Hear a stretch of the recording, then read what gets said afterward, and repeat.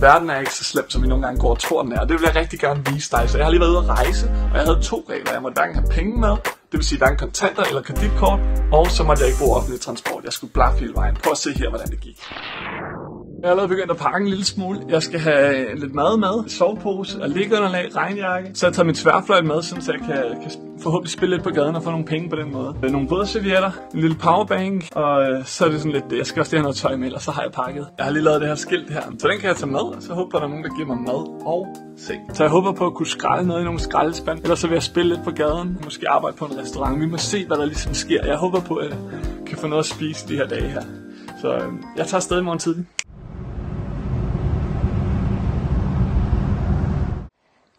Godmorgen. Så er det sgu nu.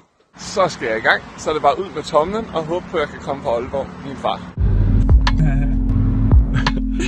Så er jeg sgu i Tyskland. Klokken er cirka 1 midt på dagen. Det gik lynstærkt. Jeg har kørt med måske 6-7 mennesker. Det er også lidt sygt at tænke på, at nu kommer jeg nok ikke til at snakke dansk med nogen for et stykke tid.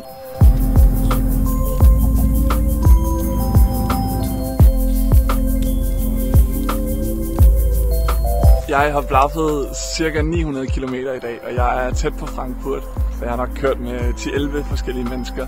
Og nu skal jeg sove her op og ned af det træ. Jeg ved ikke, om I kan se det her i baggrunden. Men bare et lille stykke skov ude foran en resteplads. Så godt. Jeg har sovet helt elendigt. Jeg lå i sådan 3 timer, fordi det var for koldt. Men så er det. Nu skal jeg have noget morgenmad, og så skal jeg videre. Jeg håber ikke, jeg kommer til Frankfurt. Jeg har lige kørt med de 2 vildeste tyskere. De tilbød mig øl og hashkager og sådan noget. Og klokken var 11:30 om formiddagen. De skulle til reggae festival. Jeg skal kigge sådan der på mig. Jeg sagde nej. De er fandme søde, de tyskere. Jeg er næsten lige ved den franske grænse nu, så jeg må sige farvel til tyskerne lige om lidt. Men det var sgu ikke noget bare. Jeg er blevet samlet op af den her fyr, der hedder Felix, og han har inviteret mig hjem til grillfest hos sin far og noget familie og sådan noget, og de er mega søde, og vi hygger mega meget, og de giver mig mad, og de giver mig øl, og det er mega nice, seriøst. De er for cool. Jeg har det sygt fedt. Det er dag 2, og jeg har fået mad i maven, uden at skulle bruge en eneste krone. Så det er mega sygt, og det er mega hyggeligt. Jeg kan virkelig kæmpe hilsen op fra Tyskland. Ich bin traveling all Europe. Europe, ja. But Deutschland ist mein favorit. Jo. Godmorgen. Dag 3, og jeg er på vej mod Frankrig. Hallo. Så er jeg simpelthen i Frankrig. Det er nice. Jeg står midt i en rundkørsel. Jeg ved ikke helt, hvad jeg laver herinde. Men jeg skal videre. Se, hvor langt jeg kan komme ned igennem Frankrig. Jeg har lige blevet stoppet af politiet. De holder lige deroppe. De vil bare have mig væk på motorvejen. Ingen bøde heldigvis. Thank you. Jeg har lige fået sådan en pakke bolcher her. Så er der aftensmad. Det franske politi efter mig igen. De stoppede mig lige igen. Den her gang stod jeg ikke på motorvejen. De ville bare lige sige, at jeg ikke skulle gå ud på motorvejen. Jeg er stadig lovlig. Jeg har gået sindssygt meget i dag. Jeg har ikke gået med sko overhovedet, siden jeg tog afsted fra Aalborg, men nu er det simpelthen nok. Så jeg har lige taget sko på første gang, siden jeg forlod Aalborg. Det er mega lækker. Mine sko eller mine fødder er helt smadret lige nu. Jeg spiser aftensmad nu her, og jeg er på de sidste rationer, jeg havde med hjemme fra Danmark. Jeg har lige lidt her tilbage i min nettopose, så lige om lidt, så løber jeg tør. Og det er sgu lidt nøjeren. Så skal jeg ud og finde mad og sådan noget. Jeg ved ikke helt, hvad jeg lige gør, men det må jeg tage i morgen. For nu så har jeg stadig lidt kiks. Jeg er i Nancy lige nu, som ligger i Nordfrankrig, og det er mega sygt, synes jeg. Jeg havde regnet med, at jeg skulle sove i en eller anden skov, og nu står jeg på en eller anden plads herinde, og det er for vildt. Jeg har lige fået en øl. Hende, der kørte mig hen, hun tilbød mig en øl, og så har jeg tænkt mig at sidde her og spille lidt fløjte for folk, og håbe på at kunne tjene lidt penge på den måde, så jeg har til noget mad.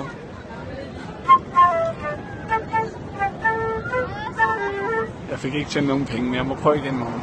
Så godt.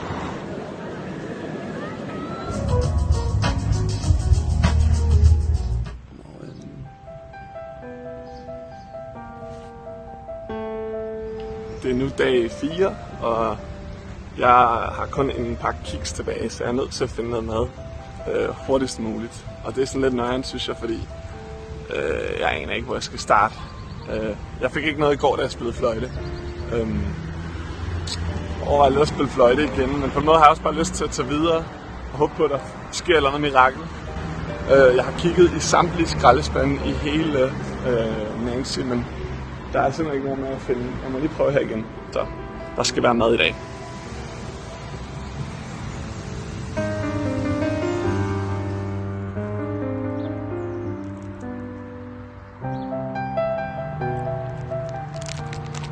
det aller sidste mad, jeg har tilbage. Økologiske muslikiks. Mums. Jeg kan godt mærke i mit hoved, sådan, at jeg begynder at tænke meget på mad. Hver anden tanke er mad. Først er jeg sådan, wow, hvad er der smukt her? Så er jeg sådan, fuck, jeg skal have mad. Wow, hvad er der smukt her? Fuck, jeg skal have mad. Wow.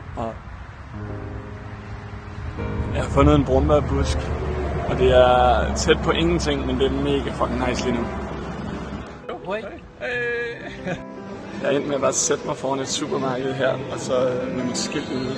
Og håbe på, at der er nogen, der kommer med penge. Og der er en, der er kommet med det, der svarer til 10 kroner og sådan noget. Givet ind i hånden. Det er mega fucking sygt. Jeg er totalt rørt. Jeg ved ikke hvorfor, det er jo bare en 10'er, men jeg sidder bare her og håber på at få lidt mad. Det er mega cool. Jeg blev smidt væk derfra, så jeg må ikke sidde længere og tække efter penge. Men jeg fik 1 euro og 85 cent. Jeg var alene og kigge i supermarkedet, og det er overhovedet ikke nok til at købe noget som helst. Jeg tror, jeg skal op over lidt over 3 euro for at købe en pose æbler. Jeg kommer virkelig ingen vegne i Frankrig. Der er ingen, der rigtig gider have mig med. Og jeg tror, jeg er nødt til at blive ud af solen her i de her timer omkring kl. 12. Fordi jeg kan slet ikke tænke klart, så jeg står bare og stener lidt. Jeg ved ikke helt, hvad jeg skal gøre med mad stadig. Og jeg er også snart ved at blive tør for vand, så jeg skal lige få noget vand. Jeg overlever. Jeg er i en eller anden lille fransk by nu. Der er en fyr, der kørte mig hertil, og så siger han, at jeg kan gå rundt i 2 timer og lege turist, og så vil han køre mig videre. Så jeg skal rundt og lege turist nu i Mirikur. Jeg har lige fået nogle penge af nogen, der kunne se, at jeg ikke havde nogen, og så købte en dame. Der var en dame, der købte mig sådan en par gulerødssalat her, og jeg fik lov selv at ligesom at vælge den. Jeg er mega rørt lige nu. Jeg har fået lidt penge og lidt mad igen, så det er mega sygt.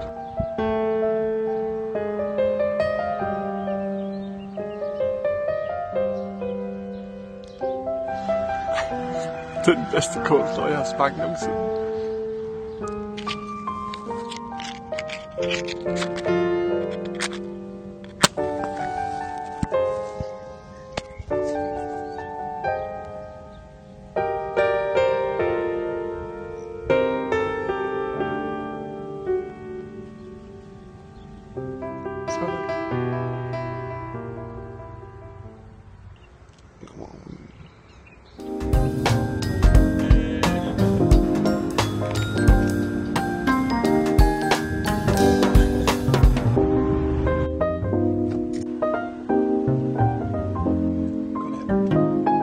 Jeg havde den sådan lidt halvstenet dag i går formiddag, da jeg vågnede, og før jeg var ude og blaf.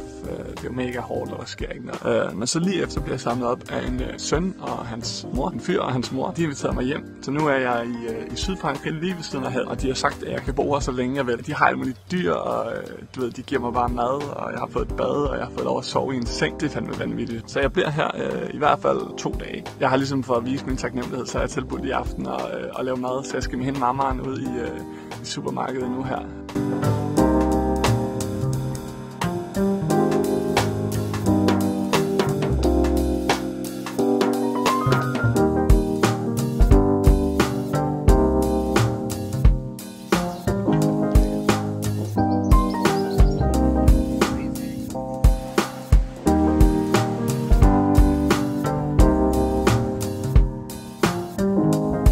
Endelig fundet havet, og det er fuldstændig fantastisk. 7 dage på farten, og nu er jeg ude ved havet. Jeg skal have en ordentlig dukker lige nu. Det er sygt varmt her.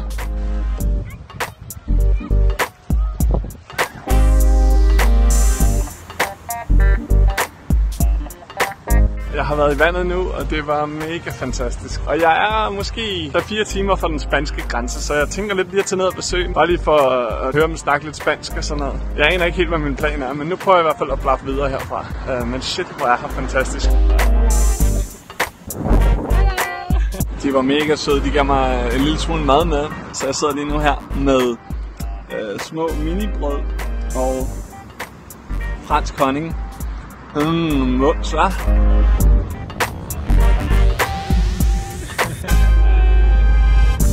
Okay, den idé, den skrottede vi godt nok lige. Jeg fik et lift til Italien, og jeg er i Italien lige nu. Et helt fantastisk sted.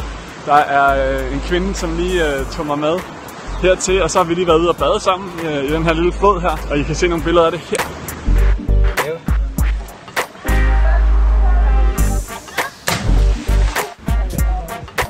Og det var bare mega fantastisk. Nu prøver jeg at komme lidt op mod Schweiz og se, hvad der sker der. Yes. Jeg er kommet til sådan en lille bjergby i Italien et eller andet sted, og så blev jeg bare hævet ind på en bar af nogle gamle mænd, der så købte mig øl, og så sad vi og hyggede lidt, så det er mega cool. Godnat.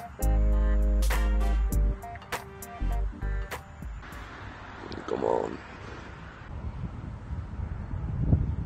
Jeg har næsten ikke lukket et øje i nat, for der har simpelthen bare været sådan 1000 myg, så jeg har sygt mange myggestik lige nu. Og der er myrer i alt min mad, så det skal ud. Men ja, så jeg prøver at blaffe videre her, selvom klokken er allerede 6 om morgenen. Ham fyren, jeg lige har kørt med, gav mig lige sådan 3,5 euro her, så det, jeg tror, jeg har måske 8 nu i alt. Og det skal sgu nok kunne få mig til Danmark, tror jeg ved det ikke. En lille dukkert i søen her i Italien, og så skal jeg videre til, hvad hedder det på dansk, Schweiz.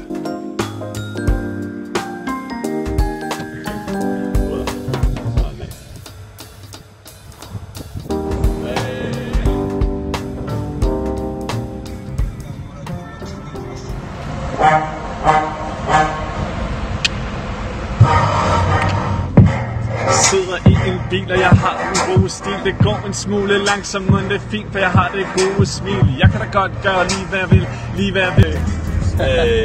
Og så har jeg vinket farvel til Bella Italia. Nu er jeg simpelthen i Schweiz. Jeg kan godt lige nominere det her land som det smukkeste land i Europa. Der er vanvittigt flot i Schweiz. Der må jeg rejse noget mere. Og jeg sad lige og freestylede med ham gutten, der I lige så i bilen. Fordi jeg har været så meget i Frankrig, kan jeg mærke, at jeg er begyndt at tænke på fransk. Så jeg freestyle-rappede også på fransk, og det var mega dope. Og han var nede med det, og det var sygt grineren.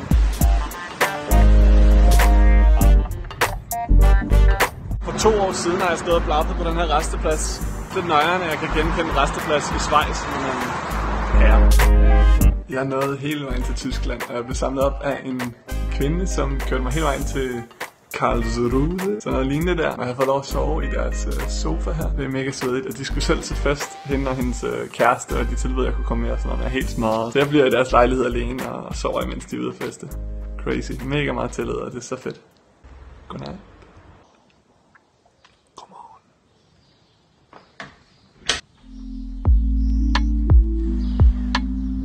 Tysk loppemarked. Vild stil.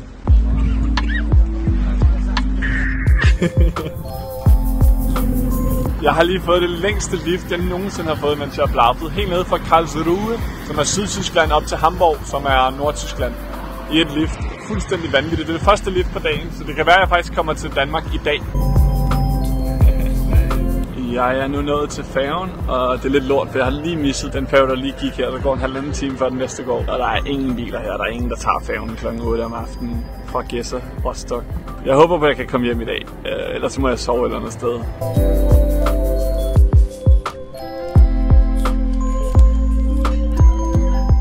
Klokken er 1:30, men jeg er endelig i København, og det er så sygt. Det har fandme været en lang dag, og selvom jeg egentlig ikke føler, at jeg har sådan det vilde tilhørsforhold til Danmark, så er det sindssygt nice at være hjemme og høre folk snakke dansk igen og sådan noget. Det har jeg sgu savnet lidt. Lang rejse.